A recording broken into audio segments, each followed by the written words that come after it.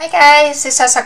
Okay, today I'm going to show you my layout finished project. So if you want to see how I did it, the whole thing, you have to go watch the series. I have like only 5 videos, I believe. Yeah, I have only 5 videos how I did it. Okay, first of all, I'm going to say the paper that I used from Prima, the Delight collection. The delicate one. So this is what this page called the paper. So I turn on the edges here and distress with the tea dye, Tim Holtz tea dye. See, you can see. And after that, I place my photo and trace, so see where I'm going to put my photo. So I lay on this side and I trace it. And after that, I use this acrylic paint. This is one of my favorite acrylic paint, Vintage White from Fort Art. I use my palette knife.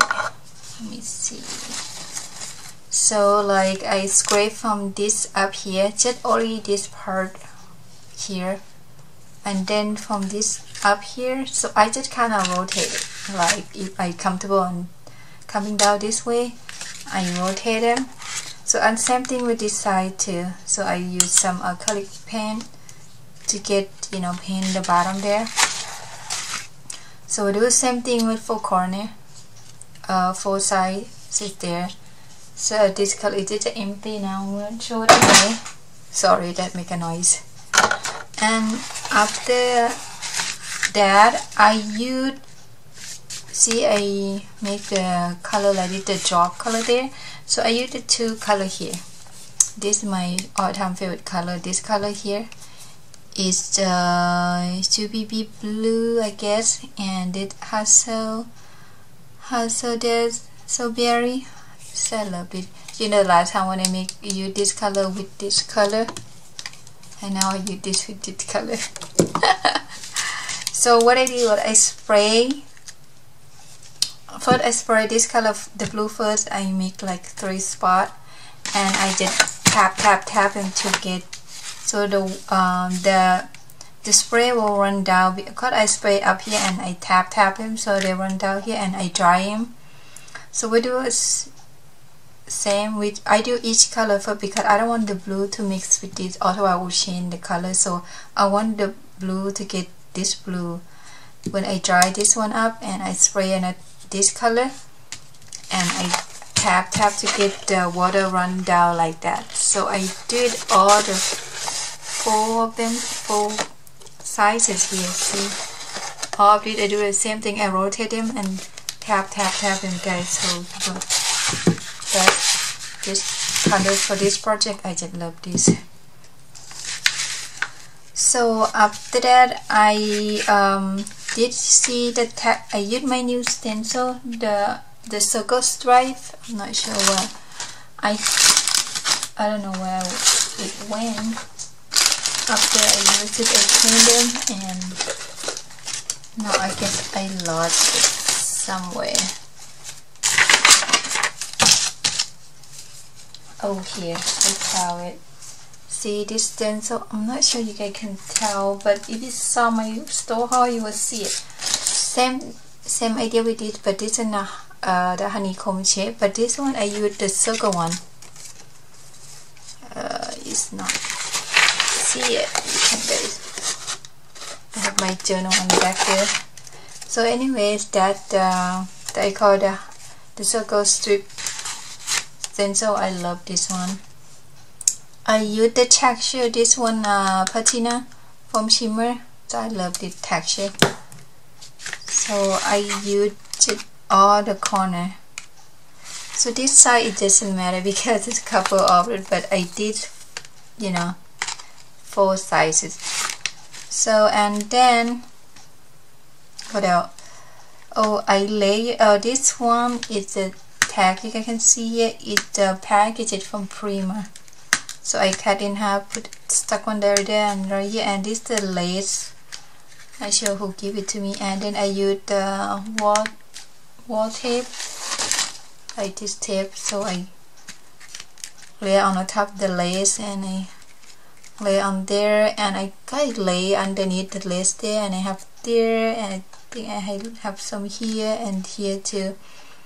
And then this paper I decided to make it. I thought I want to make like a journal, but I end up writing the journal on the back. So this one kind of like a plain one. I might decide to write something later on, not sure yet.